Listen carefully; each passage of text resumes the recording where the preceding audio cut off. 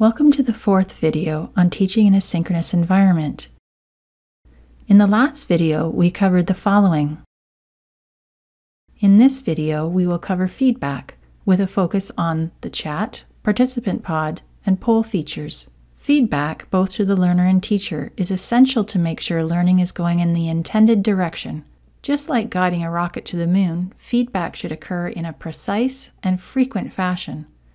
Without feedback, especially in an online environment where nonverbal cues may be limited, learners can go down an unintentional path of misinformation, and teachers may miss addressing learning needs. So how can we facilitate feedback in a synchronous environment?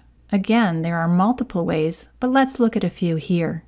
The participant pod is accessible from your computer here and your learner's computer here, and allows rapid and nonverbal feedback such as yes, no, to establish buy-in or understanding, coffee cup, need a break, clock, to indicate stepping away, and raise hand to ask questions or permission to talk. The nonverbal reaction pod allows for thumbs up or clapping icons that will appear directly over the learner's box. Next is chat here. You can click and drag any of the open pods to preferred areas on your screen. I'm going to put chat to the side of my screen so I can scan activity during any pauses, although best practice is to have a co-facilitator or colleague minding the chat so you can focus on the content and group facilitation.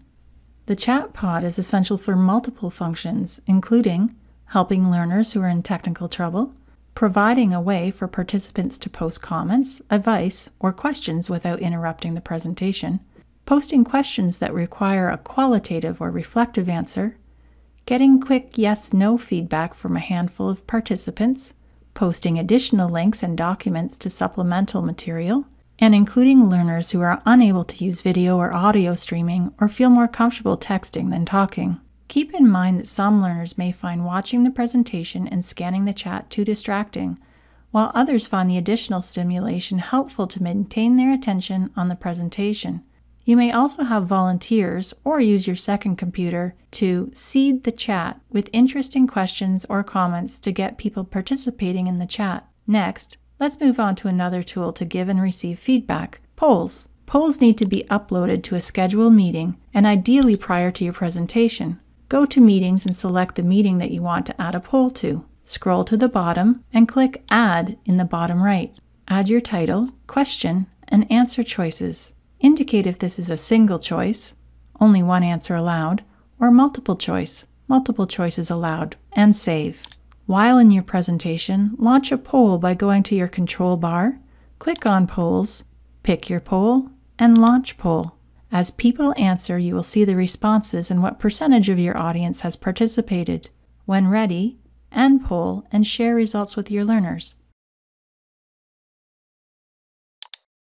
Polls can be used for an icebreaker, perceived needs assessment, unperceived needs assessment such as MCQ to assess baseline knowledge, skills, or attitudes, multiple response questions to share practice experience, promoting interactivity such as making a clinical decision, assessing pre-post changes in knowledge, recording answers of a vote, giving a voice to those hesitant to talk, decreasing biases such as gender-biased voices or accents, increasing anonymity in contentious or ethically charged topics, allowing for time to reflect on an answer if the poll is kept open, a less tech-complex option than open mic, non-judgmental and anonymous competition between or within learners, and commitment to change, feedback, or an exit ticket at the end of the session.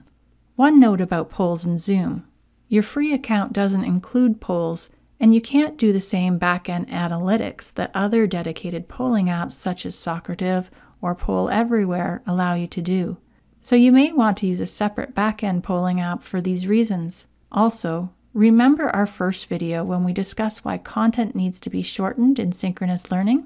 Polls require 2 to 4 minutes to perform, which is a precious amount of time in this environment, so make sure your educational purpose is worth this time. Consider also having your co-facilitator manage the polls while you use the launch and response time to discuss supplemental content. Take time now to 1.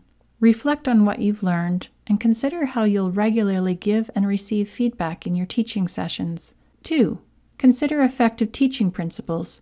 How will you ensure feedback is specific and frequent throughout your session? Which methods will you use for feedback, and how do they match your pedagogical approach to the session? For example, participant pod for quick check-in, or lengthier single-choice MCQ for anonymous opinion? How will you make your sessions inclusive and give a voice to those learners who are unable to use video and audio streaming? Number 3, try out features of Zoom. Using your 2-computer setup, try nonverbal responses in the participant pod and reaction pod. Post links and documents in the chat and consider questions for seeding the chat. Launch a poll if you have a paid account, or try other back-end polling apps if you don't. Stay tuned for our next video, number 5, on collaborative and social learning with a focus on netiquette and online communication.